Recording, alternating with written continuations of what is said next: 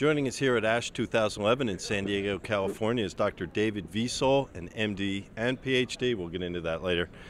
John Theurer Cancer Center in Hackensack, New Jersey. He's got about 73 or 74 abstracts here, I think, don't you? I can't count as high. I'm not sure. All right, let's talk about two of the ones you do have. The first one is a study of prolonged infusion of Carfilzomib in patients with relapsed and/or refractory multiple myeloma. Carfilzomib is a next-generation proteasome inhibitor. It has a much better toxicity profile than the currently approved proteasome inhibitors that's commercially available. And we have seen in early phase studies, of some of which are being updated at this very meeting, that this is an active agent by itself, and it's also active when it's combined with other chemotherapeutic agents. Of the two abstracts specifically that I'm referring to, one of them is taking Carfilzomib and dose escalating it to see A, is it safe, and B, does higher dose result in a better outcome as far as response rates. So we did this study of dose escalating over twofold the standard dose that's being currently applied for fast track application with the FDA, and we treated a number of patients with this higher dose, and we found that yes, A, it was safe with minimal toxicities compared to the lower doses, and B, that we actually did get higher responses with the higher dose of the drug.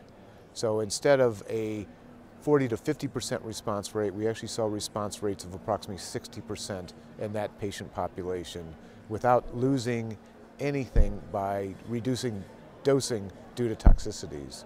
So we think this is a very promising finding, and actually the current trial is to expand at a higher dose to a larger cohort of patients to see if the preliminary studies hold true as far as the safety and efficacy with that drug dosing. What else will you do on the next phase? So the next phase is being expanded, and the question is, are they going to ultimately apply for an indication if they get the first indication for a higher dose of expansion to see if that is efficacious? But bottom line is very few of us are ever going to use the drug as a single agent. Almost no patient is treated outside of the clinical trial in real lifetime with single agents. We use combination therapies. So the other abstract, which we find very, very interesting, is combining the same drug, Carfilzomib, with drugs that are already approved for the treatment of myeloma, which includes Lenalidomide and Dexamethasone, and giving the 3-drug regimen in newly diagnosed patients.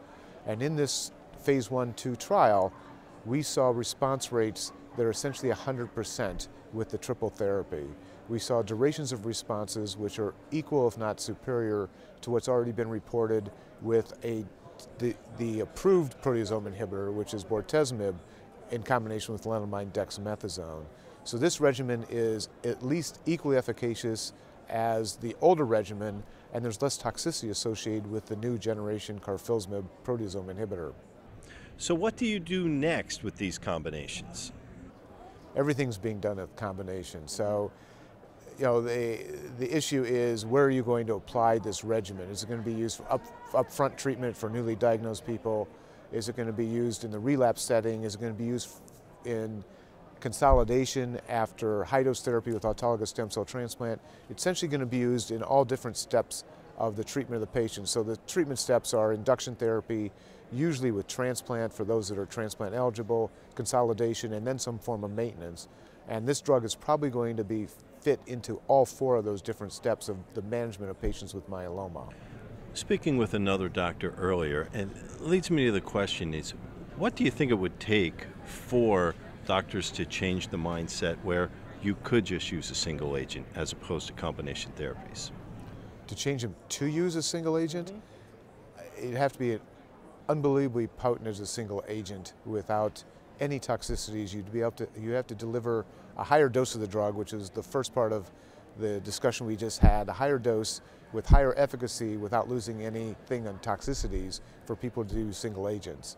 But bottom line is, with most malignancies, there's multiple pathways that need to be attacked, and the way you attack multiple pathways to ultimately prolong survival and potentially ever cure a patient is by using different regimens that attack the different pathways. So single agents are really not going to do that.